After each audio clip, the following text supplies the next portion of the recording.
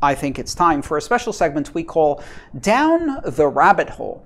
And Down the Rabbit Hole is where I answer a question that you didn't ask, or maybe you did ask but not during this Q&A session, that I want to ask myself. So, and then I answer it. So I ask it and then I answer it. It's basically cheating. Really it is. It's my opportunity to do whatever the hell I want and ignore the questions that are on the board. Now, if you have a problem or a complaint about this, we have embedded a special complaint mechanism right into your browser. If you move your mouse to the top right of your browser, there's a little X symbol, and if you click on that, you will be able to register your complaint about this live stream by closing your browser. For those of you who are still here, we're now going to do Down the Rabbit Hole. And in this Down the Rabbit Hole, I want to talk about 3 topics that I absolutely love and smush them all together. Cryptocurrency or cryptography, physics, and astronomy. Let's go.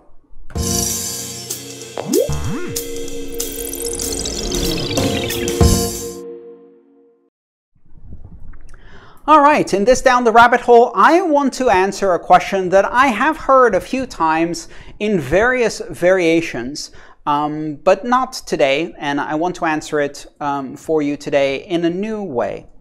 And this question that happens in a variety of ways is like the following. Why is it that 2 people can't generate the same private key? Or, how can a wallet generate a private key offline simply by picking a random number and be sure that nobody else has picked that private key before? Or, how do I know that nobody else is using the same seed as me? Or, how do I know that nobody else can figure out or guess which private keys I'm using, since there may be millions of users generating millions of private keys out there?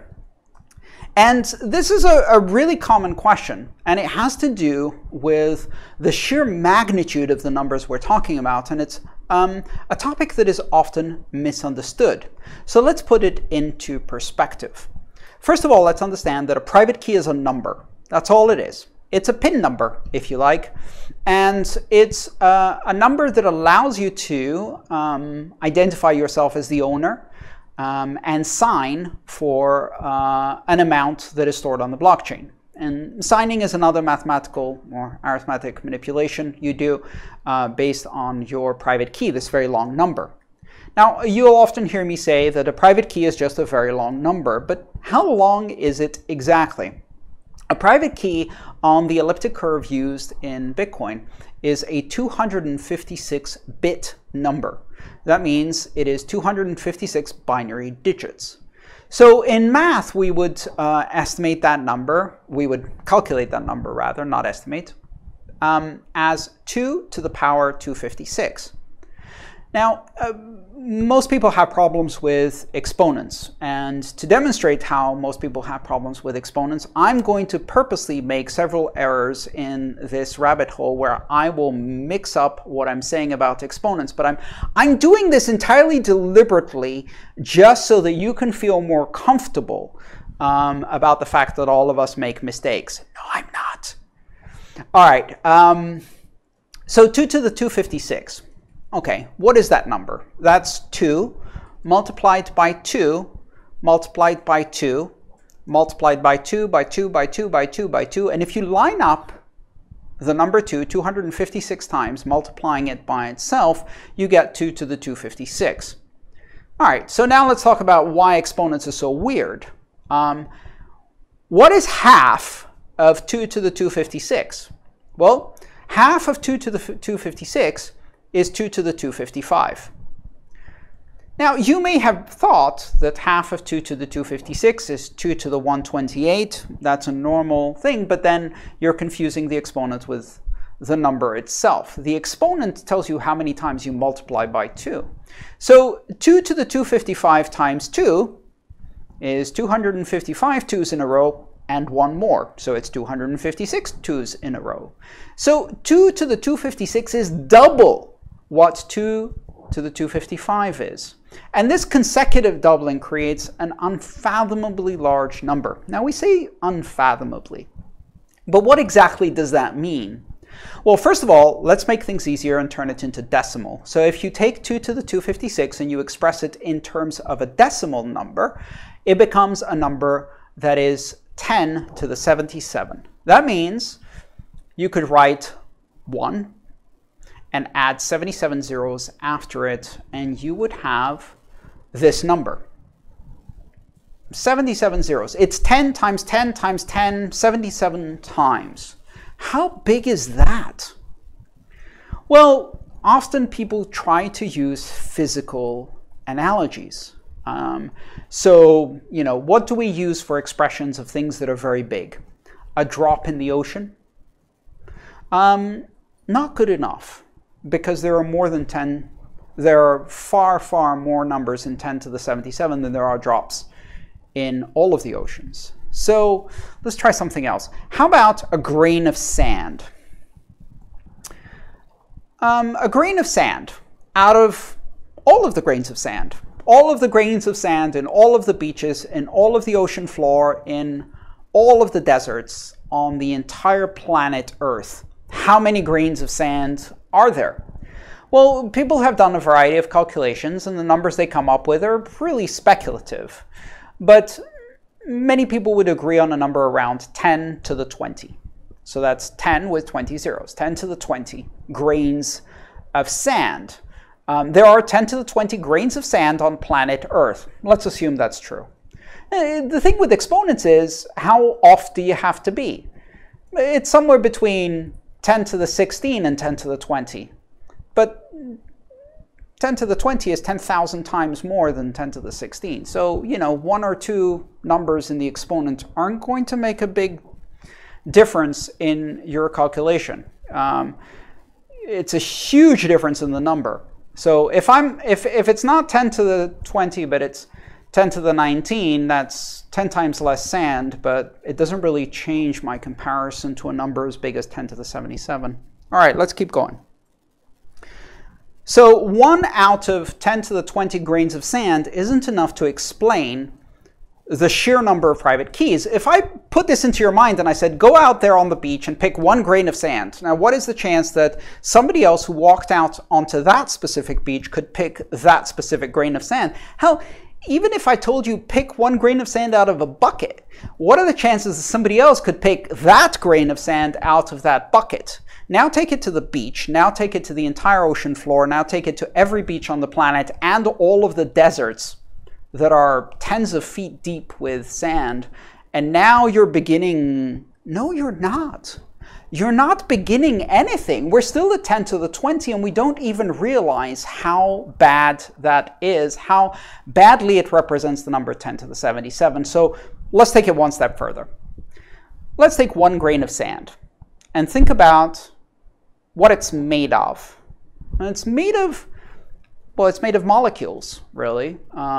Molecules of a substance that's primarily silica, the most common substance on this planet. So molecules of silica. Well, how many molecules of silica in a single grain of sand? A speck that is about 1 millimeter cubed. How many grains? How many molecules in that grain? Well, we can do a calculation based on a number called the Avogadro number that calculates the amount of atoms in 1 mole of a substance. And if you do the math, you're going to end up with a number that is surprisingly very similar to the number I mentioned before, 10 to the 20. So there is approximately 10 to the 20 molecules of silica in 1 grain of sand, more or less. All right, so we've got 10 to the 20. So if I look at a single grain of sand and I looked at it under an electron microscope and I could see down to the single molecule of silica and I said, pick 1 of those. Now, what if we multiply these 2 numbers together? What if we said, pick a molecule of silica from any grain of sand anywhere on the planet? Does that give us a bigger number? Oh boy, I mean, that's 10 to the 20 times 10 to the 20. And that's what? 10 to the 40. So this is how exponents work. If you multiply two numbers together, it's the same as adding up their exponents. So 10 to the 20, so 20 tens in a row, multiplied by another 20 tens in a row, give you 40 tens in a row. It's fairly simple once you think of it as simply a series of multiplications. So 10 to the 40 molecules of silica on this planet. How far are we from 10 to the 77? Whew, still a ways to go. All right, but what if we took all of the planets? The solar system has how many? Well, Pluto is or isn't a planet. Are we counting the sun? Do gas giants have sand? Let's just assume there's 10. We're rounding. There's 10 planets. Why am I doing that? Because we're counting in base 10. So let's take all of the planets in the entire solar system. Whew. All of the planets in the entire solar system, let's say it's 10, we're rounding, and they're all made of sand. They're basically sand, and times 10 planets. So did we put a dent? We had 10 to the 40 molecules of silica on this planet. What happens when you multiply that number by 10? All right, 10 to the 41. Shit. We're really not making any progress here. Okay, let's go bigger. Let's go bigger. The Milky Way. 100 billion stars. That should do it, right? 100 billion stars. What's 100 billion? So a billion is 9 zeros, and 100 billion is 11 zeros. So all of the stars in the Milky Way galaxy, assuming each one is a solar system like Earth and has 10 sandy planets. It's completely exaggerating. We don't know that. But let's take all of that. So we just added 10 to the 11, and we multiplied that by 10 to the 41, and now we're at 10 to the 52.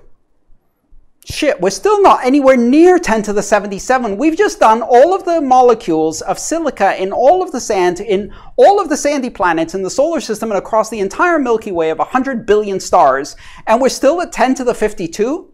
What do I have to do with you people? All right, let's take all of the galaxies. Fuck it, all of them. How many are there? We don't know. 100 billion galaxies? Possibly? 100 billion galaxies. That's just 11. That's just 10 to the 11.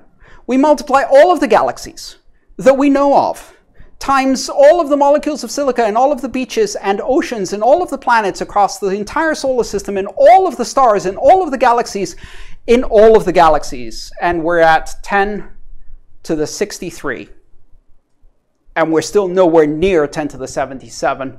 And I could keep going, but somebody's already done that. And the person who did this is a person called Eddington.